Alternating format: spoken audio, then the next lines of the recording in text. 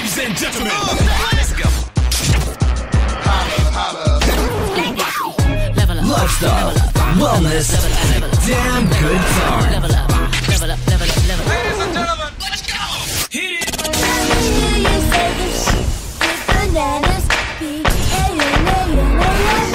You're listening to the Holistic Life Podcast, presented by Say What Radio. Bow chicka wow wow.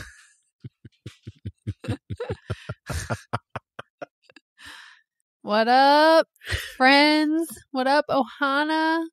Welcome to the Holistic Life Show. I am Jenny, one of your hosts. I am the other host, Jake. Thank you for saying your name. I'm so proud of you. Whatever. Oh my God, just imagine someone coming and they're like, well, they probably like that you're the other guy. Hey, I love that other guy. It says in the description my name. Not everybody reads.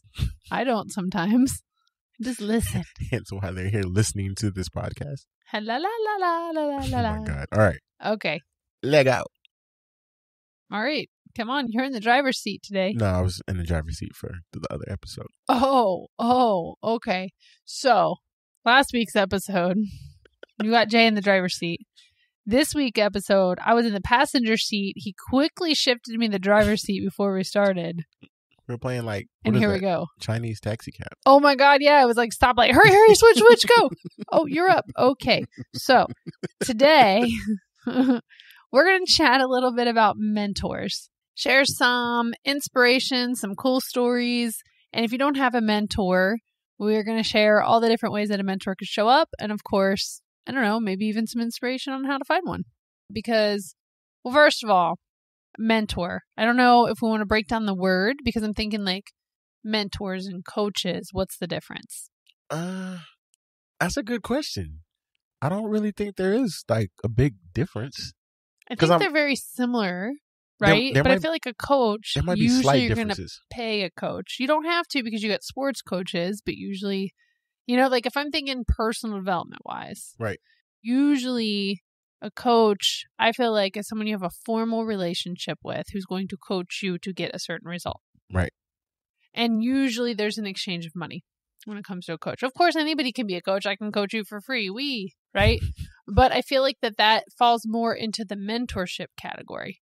The mentorship is when you're mentoring a kid or you're mentoring other peers, which are very similar. Right. But I would say that a mentor relationship comes in a less formal format than coaching. Because, for example, one of the examples of a mentor that we're going to share is Julie and Kathy from Funnel Gorgeous. We consider them mentors, but we're not in a formal business relationship with them. We use their blogs and their podcasts and their different tools to be able to learn from them. Versus if we were to go into one of their paid coaching programs. I also feel that there are some kind of like, and I'm sitting here rattling my brain trying to find the difference, but there are some paid mentorships. Absolutely. There definitely could be. I'm sure that the two words can be used interchangeably because you could even say our business coach is also our mentor, Okay. right? The point is you don't always have to pay for a mentor. Right. Mentors can show up, or coaches, if you want to call them a coach too. Right. They can show up in many different forms and fashions. Sometimes it's in the form of a book because one book could literally change your life. True. One book can completely change the trajectory of where you were going. Just one book. One book, one video, Well, one I'm just saying. podcast. Put you on the spot. What would be that book for you? I've had so many different ones because I feel like the books come all at different reasons. Different times. Right, different times. I mean, from a business perspective, Profit First really stands out because Profit First is like, hey, as a business owner, you still got to pay yourself versus all these business owners who usually pay themselves last. Profit First flips that and says pay yourself first, but make sure you still have enough to go around for all the different categories of your business. Right. One of the other ones that stands out to me that I really loved was Supreme Influence by Nurka. Really liked that book. I haven't picked that book up in a while, but it's really just about language and how we work with ourselves. And at the time, like that book was really powerful for me. Another one is Hold Tight. I can't read what it says. As you look for it in the room. No, it's the one when she's jumping off on the pool. I just can't remember what it's called. Another one that was super powerful for me when I was really in a toxic environment in corporate was Excuse Me, Your Life is Waiting by Lynn Grabhorn. And that book hit me right between my eyes and really helped to shift me out of some negativity and some toxic thoughts into a more positive, energetic, not energy like, yee, like how you guys witnessed me, but just like a higher vibrational, what you're attracting into your life. What about you? Definitely the one that comes to mind is Dale Carnegie's, what's the title of that one? How to Win Friends and Influence People. I think that's the title. But that one, mainly because it showed how you keep people around. You know what I'm saying? The things you do to keep, per se, customers coming back, and just how you could basically insert any situation in the information like held true. Another one was 3 Feet from Gold. And I feel like that's where we're at right now. Yeah. Oh, God. Yes. Yes. Yes.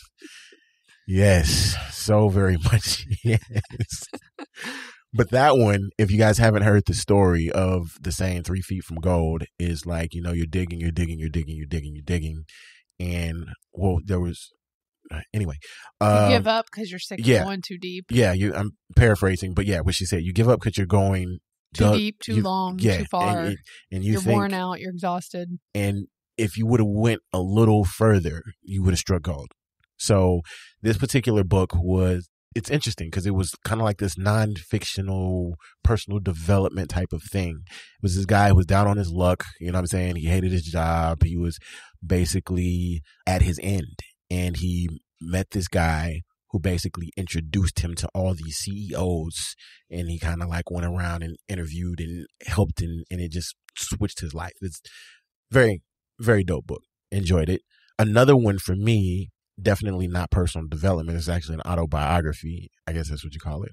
But one of the members of the greatest hip hop group of all times, the Wu-Tang Clan, U-God, wrote a book called Raw, basically talking about what happened while he was with the Wu-Tang Clan. Well, he's still with the Wu-Tang Clan, but like those earlier times in the 90s, and just like growing up in the projects, being in New York, coming from nothing, and the experience to having everything, and how that changed his life, and how he used that to do other things. So that for me was just an example of like, you can have absolutely nothing, but if you just like follow your dream and just continue with it, big things will spring from that. So yes, like all of those people, some of them no longer living because Dale Carnegie has been gone for some time, but were like mentors in aspects. So yeah, from the book point of view, definitely. So as you can see, like mentors, coaches can show up and just enter your life for a short period of time, or they can be a continual mentor, or come and go, or be a part of your life for a much bigger period of time, right? And so another thing I was thinking here with this is you're going to get back from that mentor relative to the amount that you give like to that mentor. I don't know if that makes sense. Let me try to say it a different way. Expound. Yeah. So if someone wrote a book or whatever, right? Like it's up to you to take the information from that book and apply it to your life. Right. Okay. Whatever. Like the mentor put it out there. It's up to you to do something with it, and you could really run with it and have great results. But if you're going to have a in-person or like phone mentorship experience with someone, maybe someone who has had more, I'm just thinking like, someone's had more success than you. It's informal coaching. You're going to talk to them here and there. They're going to nudge you along, help point you in the right direction.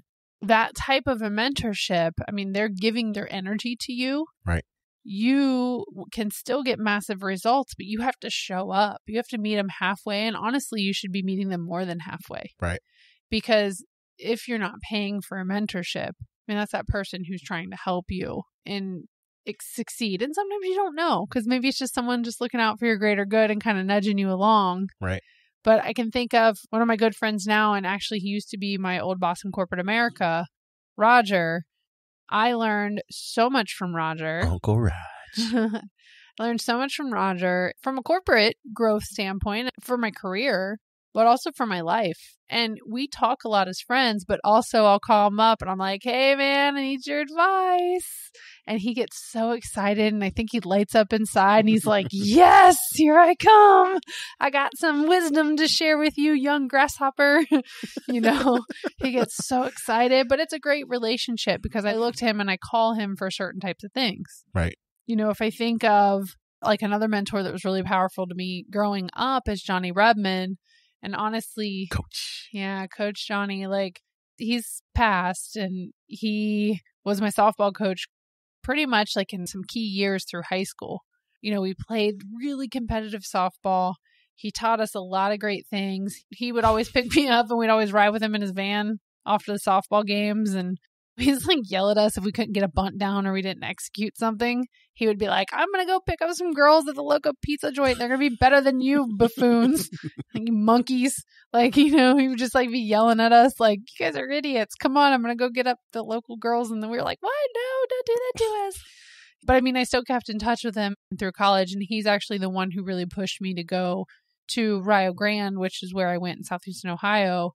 And I did not want to go there because I wanted to go big. Right. And him encouraging me to go there was one of the biggest things that helped me out through college because I came out of college without student loans and I played 3 sports and I did 2 study abroads and it was like the best thing ever. So anyways, we'd keep touch, right? And he'd always give that little like piece of wisdom. A little nugget. That little nugget. And then the little nugget always came with some kind of crazy story that I remembered from softball.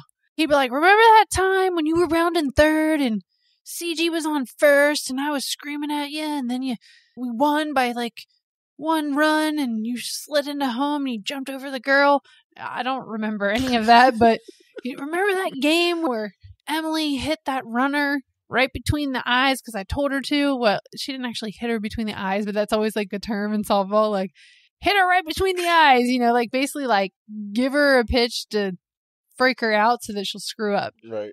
Go high up around her chin. Go in around her waist. Yeah, bring it. So anyways, Johnny R, man, great guy. Sad to see him have left. I've actually tried to like pick up my phone and call him a couple of times since he's passed. Like, oh, I'd love to talk to Johnny right now.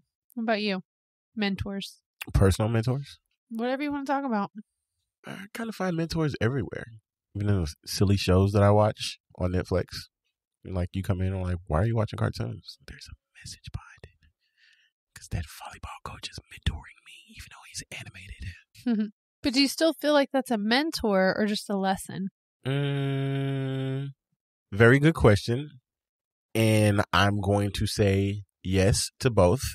Because even though the character is not my personal mentor per se, the lesson or the information or that little nugget that he's giving is still mentor type advice. It's not like, okay, so this is just, I don't know, a character on the show, whatever. It's just like, yo, that was good.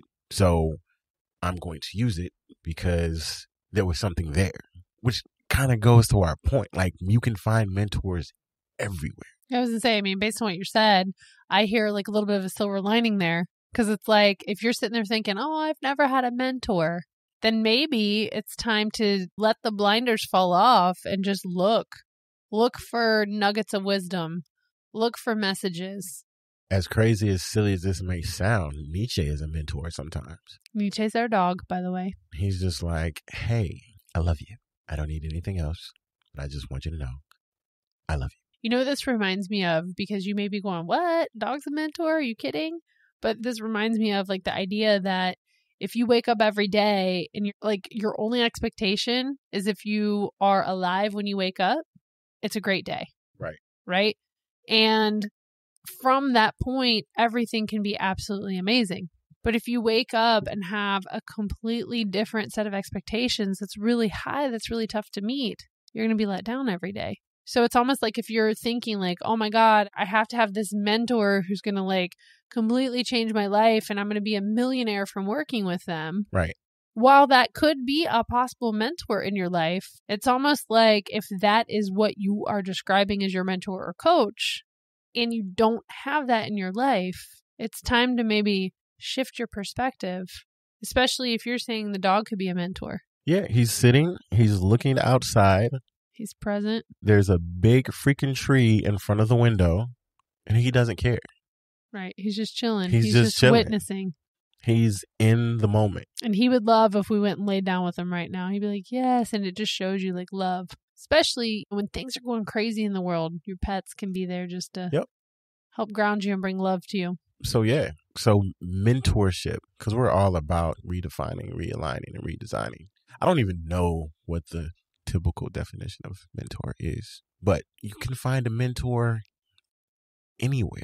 What is the saying? And let me know when you get it. Go ahead. So a mentor is an experienced and trusted advisor.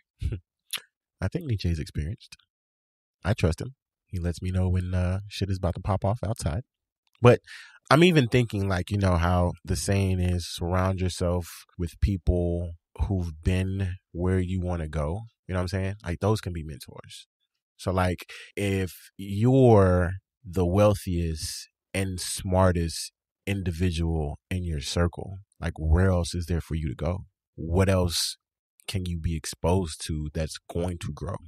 Because there's no growth there because you're the number one person. But if you're surrounded by other people who are doing more, who are seeing more, who are achieving more, I'm not going to say it's going to, but it should push you out of that comfort zone, you know, to want to do better. Like even in our little mastermind, how many times have you listened to other people and it's not like hearing their stories and saying, oh, I wish I was there, or being jealous or whatever, and be like, yeah, okay, yes, this is what they're doing. Yes, I want to do that. I want to do that. Not to compare, but it's an example of what's possible. Mm-hmm. You know what I'm saying? A model of possibility. But if you're the top dog in your crew, there's no model of possibility. That's kind of the ceiling because you are where everyone else is trying to get. So then if you crack the ceiling and you're surrounded by other people, you're like, okay, that's possible. It's kind of like when you get your first job, you're making $8. You're like, holy crap, I'm making money, right? Then you get some skills, you learn some more, you build up your resume, then you're making $15, right? You're like, holy crap, I was working 40 hours a week and now I'm only making 20, but I'm still making the same amount I was at 40. Then you start making $50 an hour. So then you have a whole new model of possibility. That's what I feel mentors do for you. They push you further. You know what I'm saying? They kind of challenge what you think is it's possible for yourself. Right. And the ceiling. And for your life. Yeah. They challenge your ceiling and push you to break through that ceiling to new boundaries. Right. And what we're saying is you don't have to pay somebody to do that. I'm going to add, you don't have to, but I think it depends on your level of just sheer determination, ability to take action, and hold yourself accountable. True. Because success leaves clues. So there's clues all over, right? I said not pay because depending on your situation, where you are, you might not be in a position to pay a mentor. You still have to have that grit, that determination. You still have to have the ability to take action and the ability to hold yourself accountable.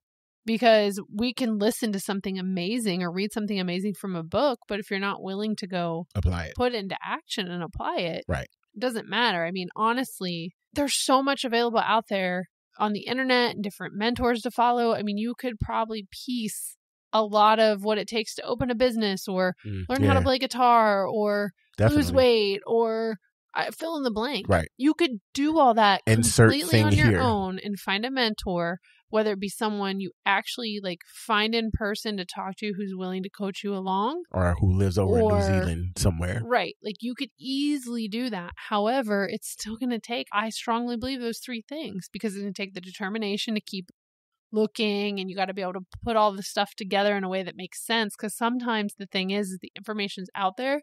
It's just not always in a step 1, 2, 3, 4, 5, 6, 7, 8, 9, 10. Yeah.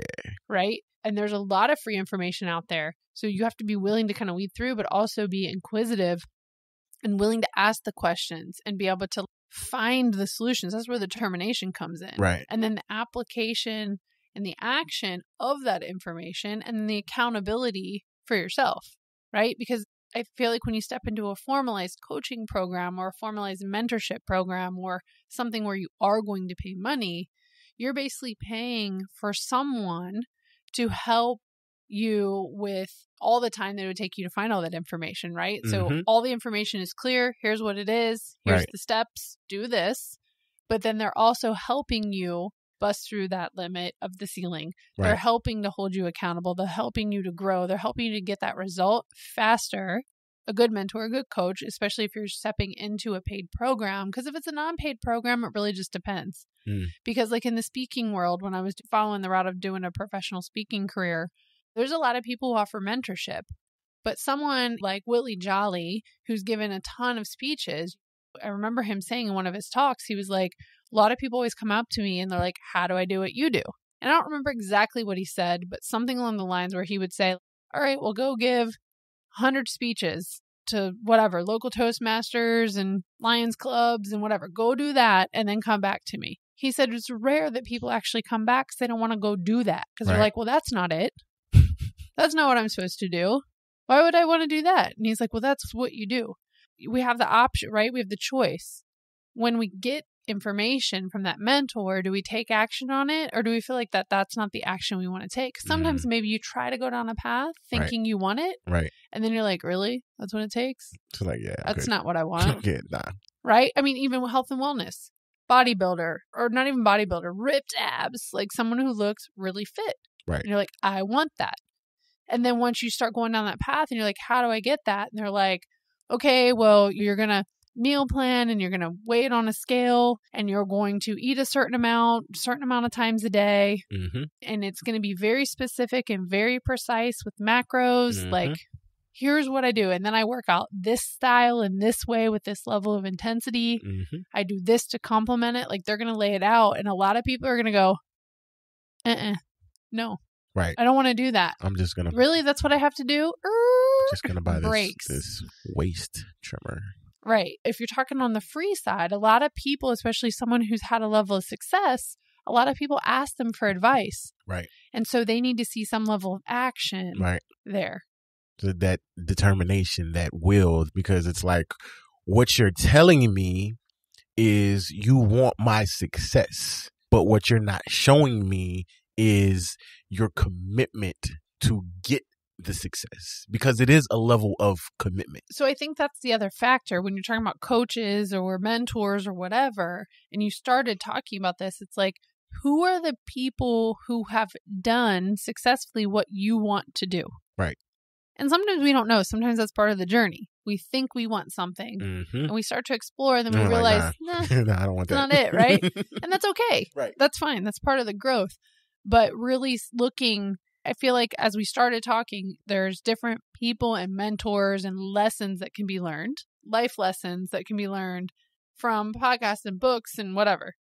But if you're wanting to achieve a certain result, you need to be very specific in the mentors and coaches that you reach out to, paid or not, to make sure that that's the route you want to go. Right. And I can give a perfect example because I worked with Delatoro McNeil, who's a keynote speaker, and he had all kinds of speaking programs. And I really thought I wanted to be a keynote speaker because I didn't know any different. I was like, yeah, I want that.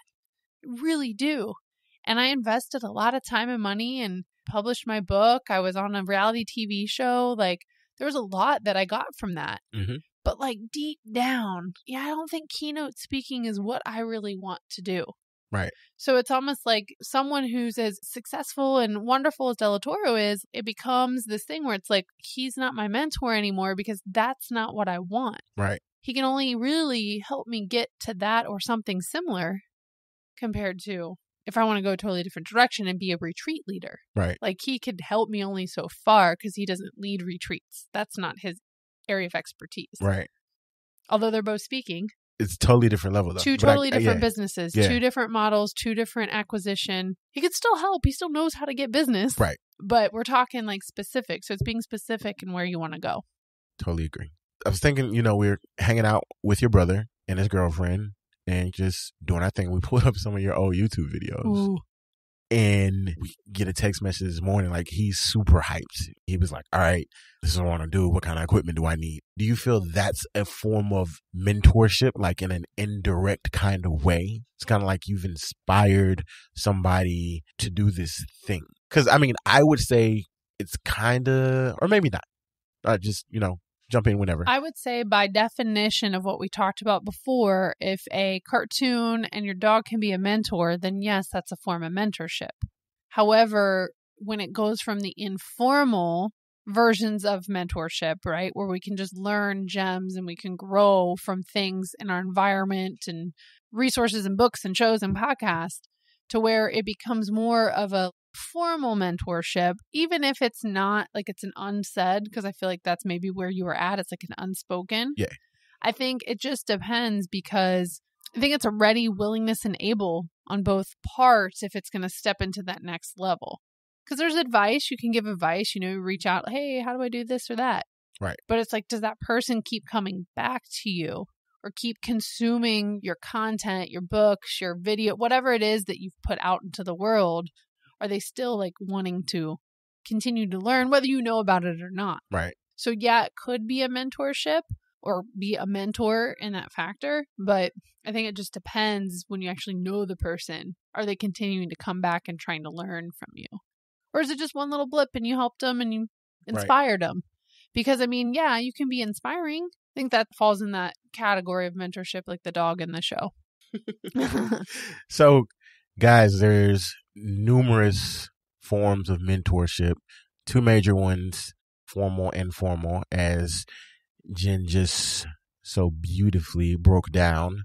Formal is more specific, like her example. With some kind of a container, right? Because formal is, like you said, it could be paid or unpaid, but it's like, hey, person, will you mentor me, right? Because mentored traditionally, I feel like is known as like a non-paid thing where you're reaching out to someone. Mm-hmm. It's not always this way, but this is the way I've experienced in my life.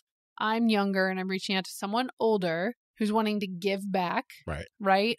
And you see this within communities and networking communities and whatever. Like if you're looking for a mentor, traditionally a mentor is a non-paid thing where someone is willing to give back to the community and help someone younger or someone at the beginning of the path, reach down and help lift them and help them step up into the next path. And when you say that, like, three things come to mind. We said mentoring and coaching, but like the third one that just popped up was kind of like internship. But that's definitely more specific. We definitely don't have to touch on that. But I feel like all three of those things, it's kind of like if you guys could see, you have three circles, right?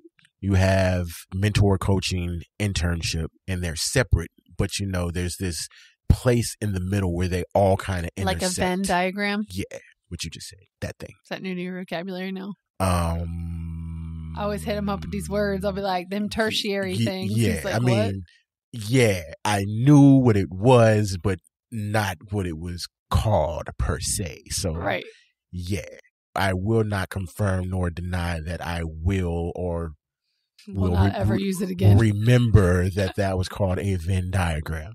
Yeah, well, anyways, so yeah, no, I see. I was gonna kind of like give a little smack around there, but I'm gonna leave that one for after we stop recording.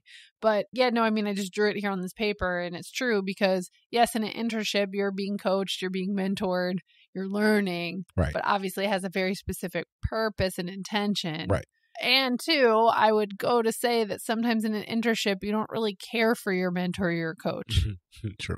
Right? And you're paired with that person, not necessarily it's like not, you didn't not seek someone, them out. Like they like, were just plopped with you. You still can learn something from them, but it's like, here's Bob. I don't like Bob. Fuck it. Here's Bob. You still got to learn from them, right? You're trying to get that paid actual job offer. Trying to get that thing. So you're going to learn from Bob. Right. You're going to be like, okay, Bob seems cool, but he's not the type of dude I want to be, Yeah. So if you're listening and you're feeling a little like, womp, I don't have a mentor. Oh my God, I wish I had one. Okay. Which could be happening because I've thought that before too. Like, man, I would just wish I had this like magical mentor. Right. And the unicorn mentor. It's just remember some of the things we talked about earlier where it's like the mentor can show up in multiple ways. And if you've ever heard the saying about like money, right? Like if you're a steward with the small bills and the small coins, Right. then the bigger bills can come into your life if you can take care of what you have. You're not going to get more if you Until can't take care of what you have.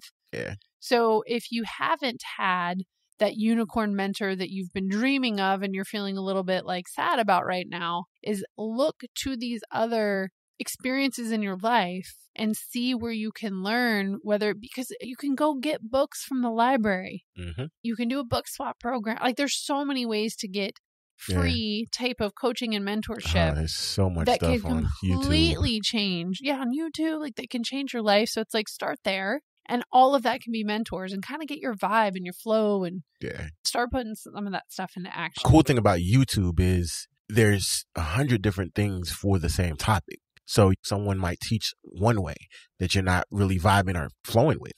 You can pick somebody else. And that's the cool thing. Kind of like we were saying with the internship and Bob, you don't have to be taught by Bob. Like you could pick your mentor in these other things. And that's what's so awesome about it, in my opinion, because I definitely would not find a corporate mentor or coach. Right. It's just like when you're going to be hiring people in your business, you don't just take somebody because they're close. Right. Oh, look, my friend's kid needs a job. Let me hire them. Right. Although, I mean, depends on what the job is, right? Like if you have a brick and mortar building and the job is to pick up trash, like something that's real simple. Like I remember I made boxes when I was in college. Like it really didn't matter. I would still. Well, still, culture is important. I mean, I just feel like, if, I don't know, my dad paid me to like drop off his receipts at the accountant. Like whatever, like, if you just need like a task or something like that done. But if you're looking to build a culture, right? Like you don't just hire the person because they're available. Like you want to find the right fit. So anyways, I mean, basically just want to encourage you. Yes. Heck, we might even be your mentors, right? Like there may be things that we talk about that inspire you or that you learn from us or that you want to achieve or you want to manifest in your own life. Right. Could just be the simple fact that Jay and I are married and we have a business together. How on earth do they do that? Right. And maybe you're just like looking to learn as a model of possibility that this is something you could potentially have in your own life. Right. So we love you. You're part of our Ohana. Aww. You are part of our Ohana. Ohana means family if that's your first time hearing it. And family means no one gets left behind. Yes. And that was part of our wedding. Actually, our vows, like with the turtle. Because sea turtles always find their way back home, even if they're lost. Yep. The Hanu. All right, guys. Go find that mentor. Send us your stories and your inspiration. Of course, always send us what you'd like to hear more of. Definitely, yeah. Send us a mail. Send us a mail, like electronic mail. Yeah. Like, you can send us something if you want. We like right now, like packages are like a big deal. So you can send us a package if you want, but you can keep electronic. You can hit us up on social. Or, of course, you can come to our website, www.2holla.com. Let us know how you like the website. Yeah, J. I started stumbling and then I just went with it, like acting like I was scratching a record. J. Just finished designing it. Boy, I love her. He's not for hire for that, by the way. He's not. He wanted to make sure. He didn't say it, but I'm saying it for him. But hell, if we got like 100 requests, he's not, but we might hire a team of graphic designers. If y'all really want and love it, then he can maybe head it up. Maybe. If you saw his face, I don't know. He's processing this right now. We're going to be a wellness lifestyle company who also creates websites. This worked perfect together. Anyways. Send us mail. Check out the site. Man, holla at us. All right. See you guys later. You can subscribe to the Holistic Life Podcast from your favorite streaming platform. And don't forget to check out 2jholla.com to stay in the know as an official 2JH Insider. Mahalo for tuning in. And until next time, that's our show.